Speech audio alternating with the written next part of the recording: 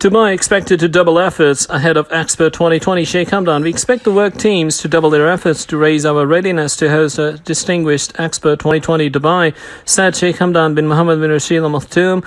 I'm confident that everyone will be able to carry out this task to the fullest extent. We have the means, knowledge, and highly qualified crews necessary to achieve the goal. He added his comments came during a meeting with members of the Supreme Committee for Crisis and Disaster Management in Dubai, during which he was briefed on the efforts being made at local and federal levels to ensure the health and safety of all ahead of the mega 6-month event. He was also updated about the latest developments in the vaccination campaign launched by the Dubai Health Authority.